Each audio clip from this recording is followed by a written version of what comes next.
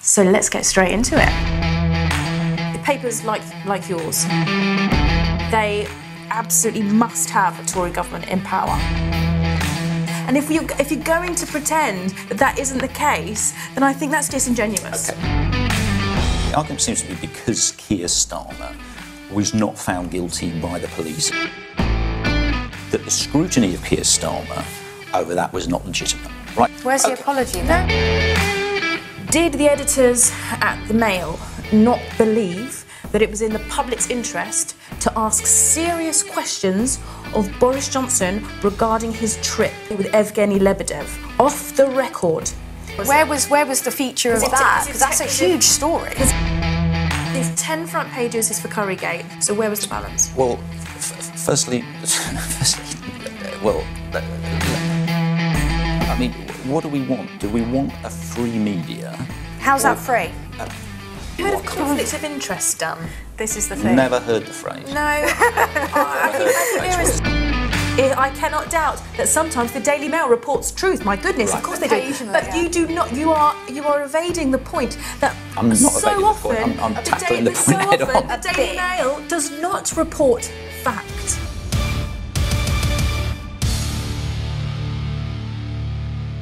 Welcome to The Table, a new debate show from Byline TV, where we'll be having the conversations that matter with people we might not always agree with. This isn't just any talk show, though. At The Table, there's no hiding behind sound bites or slogans. We are going straight to the heart of the issues, and we'll be exploring the philosophical and cultural underpinnings behind our positions.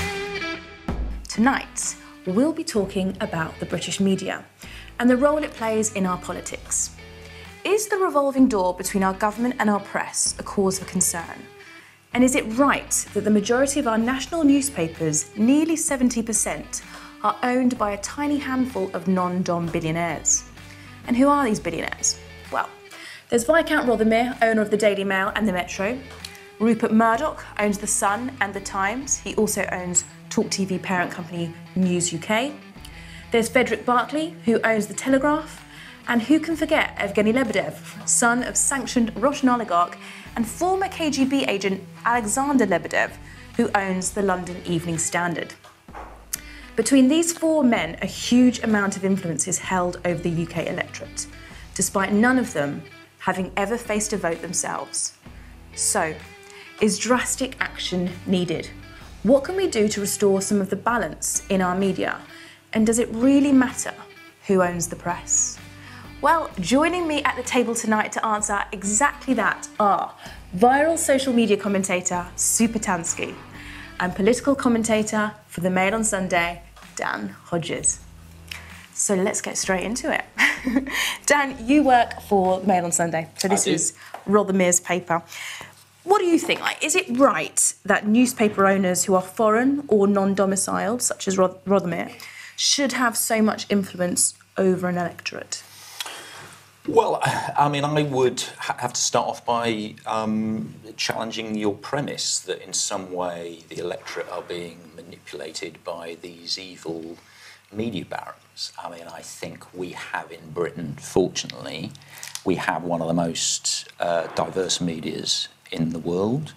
I think we have one of the most effective medias in the world. And fortunately, we have a media which is, I think, especially now at the moment in the midst of our sort of cancel culture and trigger warning world, we have a media that is prepared to challenge consensus, is, to the fury of many, occasionally prepared to challenge liberal consensus, and is prepared to upset people on occasion, and I think that's the way it should be. But it's the selection of news and it's the narrative that is spun. So, for example, let's take Partygate. Mm-hmm. Again, your paper, Dan, we had, I think, 10 plus front pages dedicated to what transpired to be a perfectly legal curry and beer. Mm-hmm. Currygate. Kiss on 10 plus front pages. Fine. If you want to be that diligent and if you want to drill into and investigate a story, fine. But can you see where it doesn't feel balanced, and it doesn't feel like you're reporting the news when there are what some might call bombshell stories that fail to get a sniff of a story, such as, for example, our own PM, Boris Johnson, who left a NATO meeting on the Russian poisonings in Salisbury, on British soil, to go and party and stay with Evgeny Lebedev, who is the son, and also met with his father. He is the son of Alexander Lebedev, a sanctioned former KGB agent for Putin. This didn't seem to make any front pages, and yet 10 plus dedicated to Keir Starmer. So can you see why people think actually there's a manipulation there going on? There's a selection of what we will tell and what we won't tell. Yeah, I can see that, but that's because it's frequently presented in exactly the way that you presented it. So, you know, as we had at the beginning, we've got the Sun and we've got the Daily Mail, and it shows the British media is biased. We do have the Sun and the Daily Mail. We also have the Mirror, we also have the Guardian, we also have the Observer, we also have the Independent, we obviously have the BBC, all of which are either left-wing or liberal leading outlets with significant influence. The funding, though, Dan, the issue is the funding, the exceptional amount of money that goes into those big papers you've mentioned. When you look at the Mirror, they do not have the same level of funding and the same level of reach. And in regard to things like Currygate, it was overt bias. You can't deny that was overt bias. And also the issue of democracy comes into that, in the sense that there's a lot of speculation that possibly that influenced a further police investigation into Keir Starmer. And when you look at how close Johnson is with that particular paper, then you can see that, yeah, there's the option that there could have been influence to, you know, promote a further investigation to someone that was ultimately innocent. I don't see how that can be seen as democratic. Okay, It looked like Johnson was influencing, you know, to get rid of a political opponent.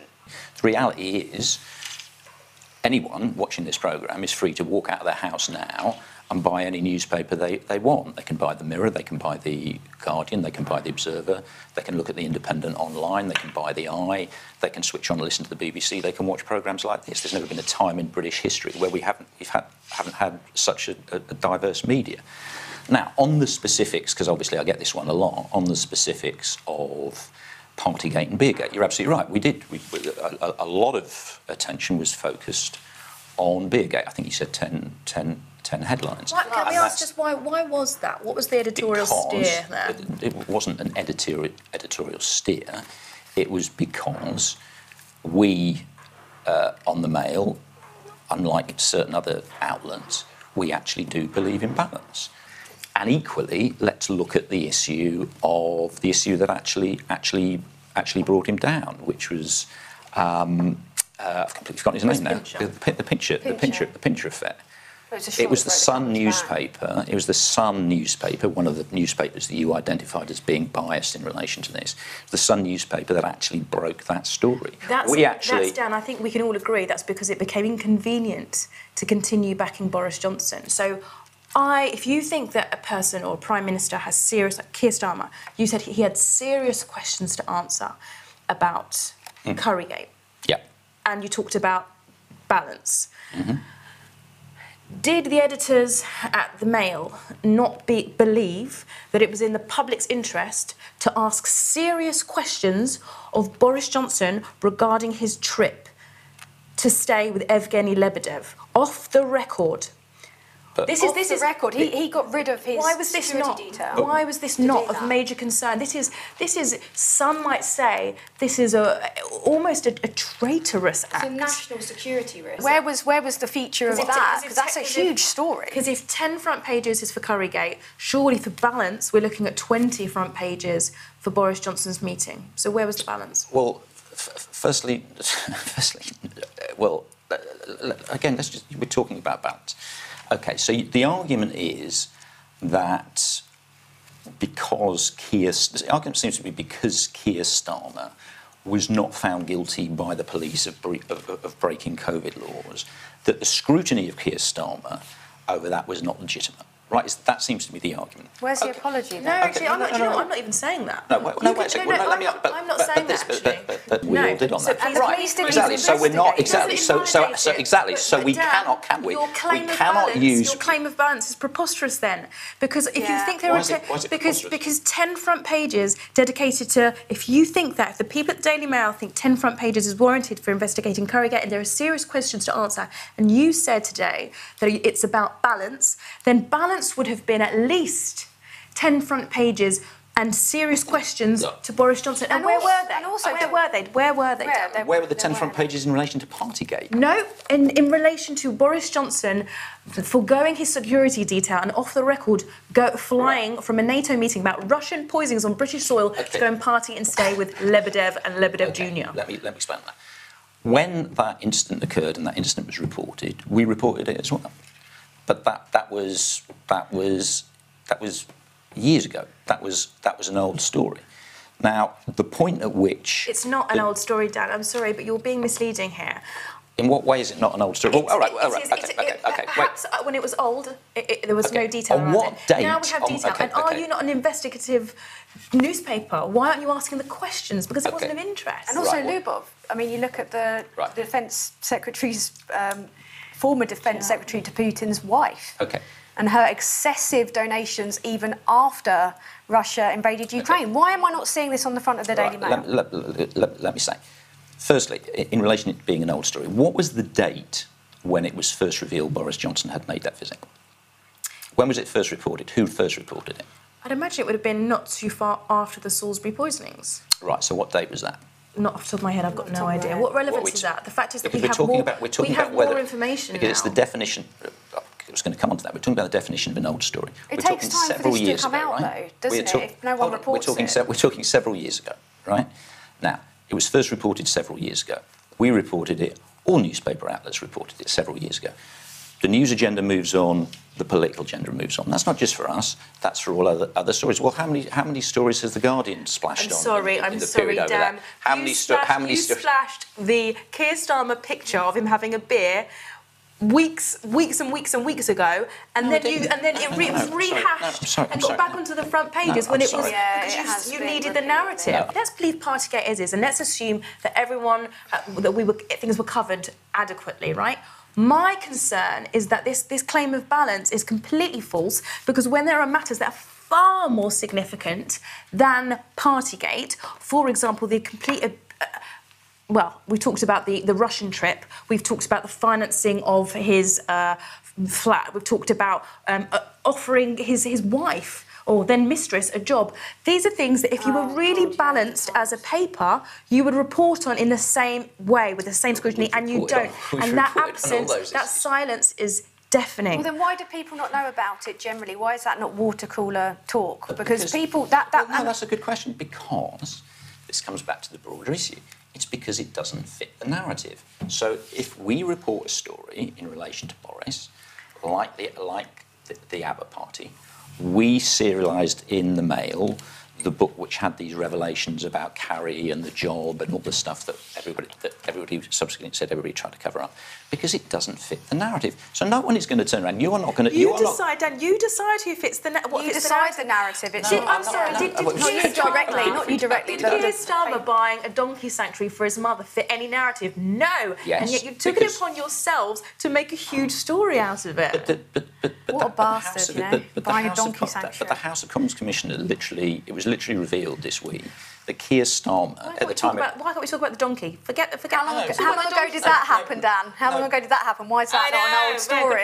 We reported that story when he became Labour leader. We obviously didn't report it before. We need to move on. My summary is that papers like yours, they absolutely must have a Tory government in power, right? This is a very unbiased summary, but continue with your summary. I said it, it's my own thoughts.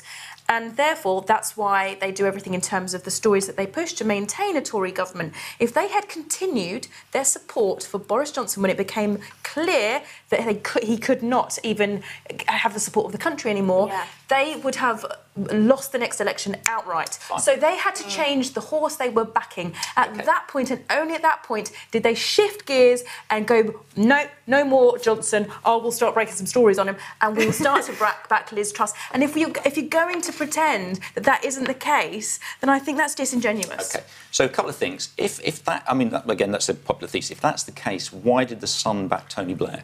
Because Tony Blair got into bed with Rupert Murdoch, had a very close relationship, Fair point. became the godfather to one of his kids, and gave him promises and reassurances that Murdoch wanted to hear, and that's the only reason. And in fact, thank you for raising that example, Dan, because it shows you how it is our newspapers that choose our next Prime Minister, our newspaper owners, and not the electorate.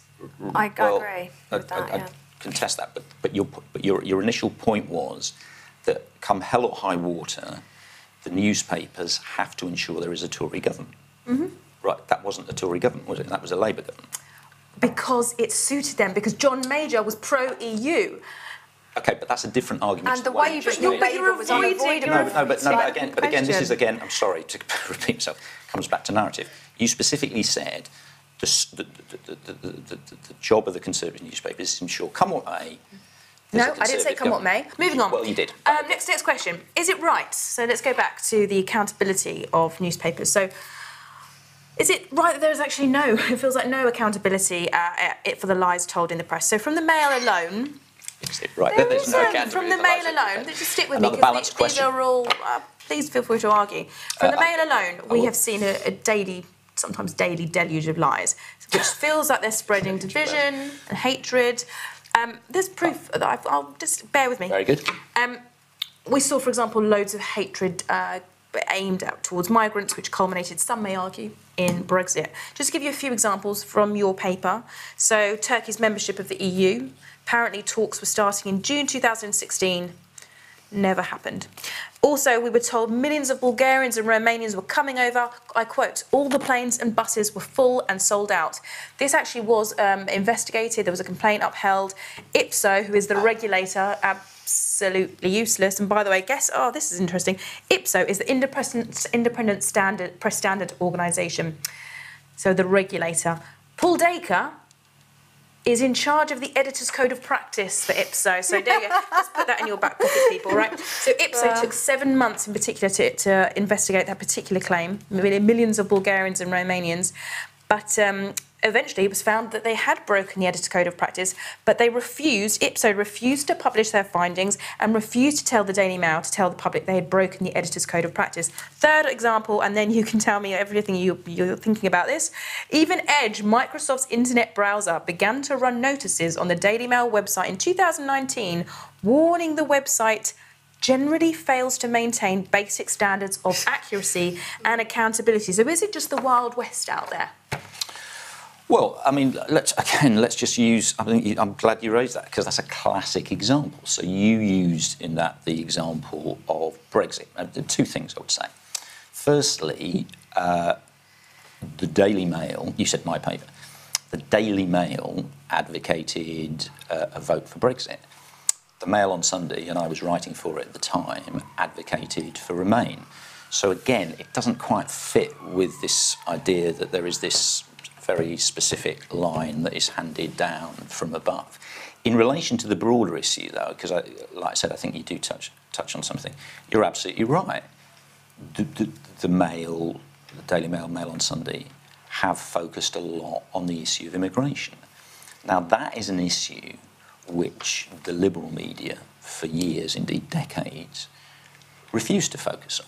And it was one of the biggest failings that we've seen in the liberal media over the last few decades. And I include myself in this because I was advocating a very pro-immigration line at the time, both when I was writing at the Telegraph and also when I was writing at the Mail. Those of us who were writing that believed complacently what we were writing, and we believed the liberal consensus, which the debate about immigration had been settled. Immigration was perceived as an unalloyed good. Anybody who claimed it wasn't was a racist. Anybody who reported anything in relation to immigration was stirring up racism. And then Brexit happened, and we didn't know what happened because we didn't see it coming. You know, none of us on the liberal side of the debate saw it coming, and that's a classic example, as I was saying at the start of this, about why we desperately need the diversity we've got. we need newspapers which actually do honestly reflect, whether we like it or not, what huge swathes of the British public opinion are thinking. I don't think that's true. I think that you influence the opinion of people. Well, no, very emotive headlines, very contemptuous headlines and patronising headlines. That's another discussion I think we need to have, because, I mean, you've just been patronising. What I think is patronising is this idea that somehow I and my colleagues somehow dictate what people in parts of the various parts of the country think. So that people. So what you're saying. Why do you do it otherwise? Why do you put these stories out? What else is there? It's not to inform and influence. Not even wiki, as you say, the edge. The Mail puts out misinformation. No, of course we attempt to. No, of course we attempt to inform and influence.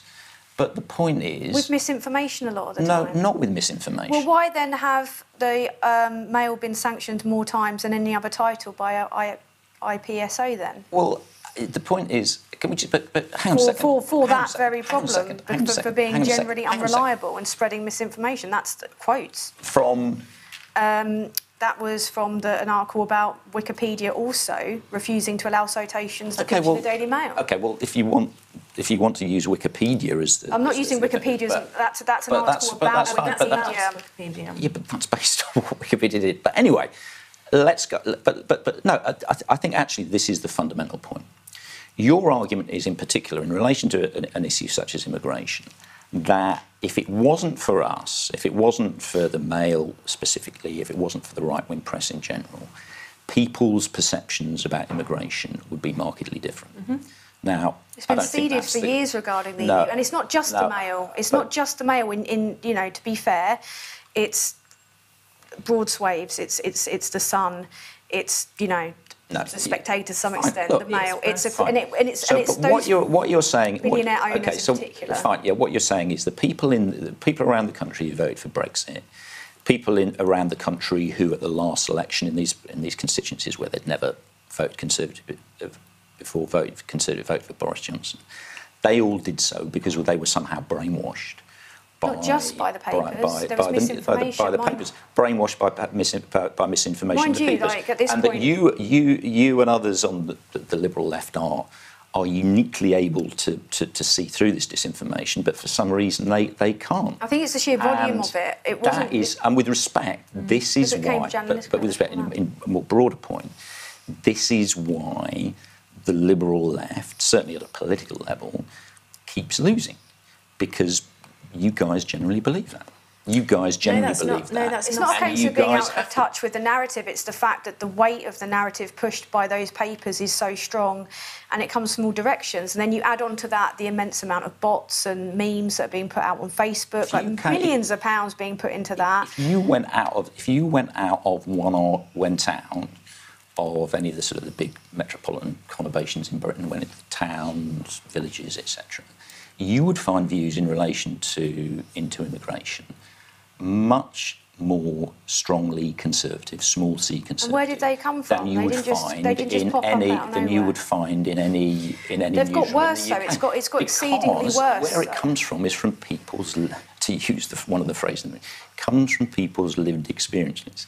It comes from brainwashing by the newspaper. You have people being vox popped in the streets, ask their thoughts about migration, ask their thoughts about Brexit, and they literally regurgitate words that are spun out from the Express, spun out from the Daily Mail. But also, don't make out that we're trying. We're not some esoteric group that thinks, well, we get it because we're clever and we read the Guardian. That's not what it is. There is a huge swathe of people who rightly trust their newspapers to deliver the news. They aren't from a new generation of people who are a bit more savvy, perhaps. So they look at the newspaper, the paper that their parents read, that their grandparents, their auntie reads, and they go, that's where we got the news. And they trust it. And you have a duty to report and give balance, and you don't. And you have a duty to these people who believe you, who pay for your paper, to report the truth, and you don't. Time and time and time again. But as I said, this is the fundamental problem. Papers like the Mail and other papers on what you would call sort of the right-wing press have consistently reported facts in relation to immigration and consistently reported and accurately reported what the public's grown reaction to that was. Now, the lies... Just because there are some facts in there doesn't... Just because there are some facts No. There are facts. I cannot doubt that sometimes the Daily Mail reports truth. My goodness, of course they do. But you do not. You are evading the point that I'm not evading the point. I'm tackling the point head on. The Daily Mail does not report fact. No. A lot of it's opinion dressed up as fact, let's put it that way. And a lot of people, like the issues with immigration, I mean, I feel that that's been seeded and... For a long time. Johnson started the issues with the EU. Of course you and feel that's who been but with respect, of course who benefits from Britain leaving the EU, but the non-dom... With respect, of course you feel it has been seeded, and you have to feel it's been seeded. It's not a case of feeling, it's a case of seeing it seeded. If you can't create the narrative and actually get people and believe yourself the narrative that conservative views in relation to immigration are the product of the evil conservative press, what do you have to do? You have to constantly, the liberal left at that point has to constantly reassess its worldview, and that is one thing the liberal left just steadfastly refuses to do. I don't appreciate the kind of like the clumping of things, because things, again, they don't exist in a vacuum, they don't exist in these groups. It's just simply a fact of that the headlines are not... Look at what happened, for example, when Johnson, after essentially getting to the point of having almost a bloody siege in number 10. Look at the Daily Mail headline. What have we done? Or there's a war balance. When you're trying to talk about... I mean, and the article just the other day about Johnson, for goodness sake, it was saccharine. It was dripping in bias. The background... But let's stick to what we were talking about, which is the... Can we not? That is what we're talking about. For once, it would be nice to have a question answered, because... Well, in relation to the issue of the investigation into Boris Johnson, what a number of people have said is, if we're going to have the investigation, should the investigation be conducted by people who have already prejudged the outcome of the investigation by saying Boris Johnson is already a liar and is already guilty? Now, and have also pointed out that Chris Bryant recused himself from being chair of that committee for precisely that reason. Now, some people think that as a result of that, this is in some way a kangaroo court. Oh, my goodness. Hang on, people. I know you don't agree with it. But again, unfortunately, you are going to be subjected to opinions you don't agree with. That's an opinion that's been put forward on the paper. But equally, in relation to, but in relation to, don't think that, because he, by his own admission, has done it. It's just everyone's seen it happen. It's right. Been, he's openly lied in the House of Commons, so who's not going to have seen that? So exactly. So again, what you're saying is, it is quite clear that he's guilty. We need the investigation. Some people are saying, well, maybe we need to ensure that the investigation is carried out in a way that isn't prejudged. But the other point I was going to make is, again, coming back to the diversity that you will see in the Mail, which you won't see in other titles, I disagree with that. I write for the Mail. I disagree with it, and I've said it. I've said it publicly. You would, wouldn't you? In relation, and again, this is the other problem with respect that you said.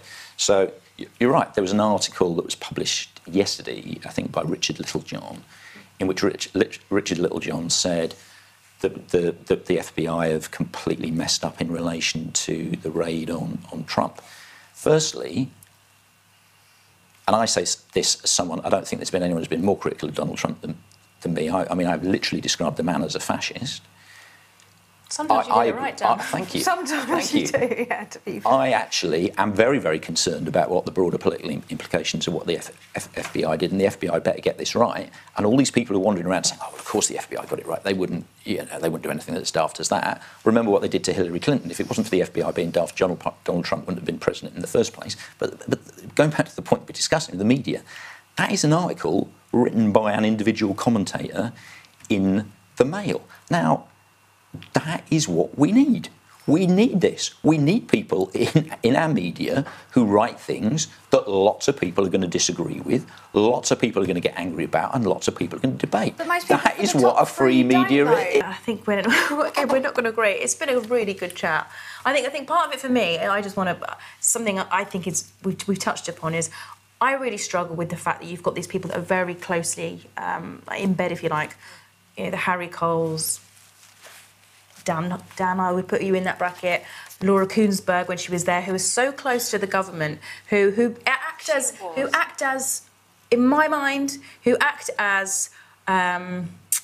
they just repeat what they are told. It's always an anonymous government source Unfiltered, has said. yeah. Now, my understanding of a journalist from when I was a kid is that if someone tells you it's raining and the other person tells you it's sunny, I don't want you to tell me that. I want you to stick your head out of the window as a journalist, find out for yourself and tell me. And that is the lack of value that we are getting from our journalists. And you are just, I find, the right-wing media is just repeating the propaganda that is given to its select journalists and steering the narrative in a way that has become so divisive and has seen, sadly, it's culminated in, sadly, where we are now.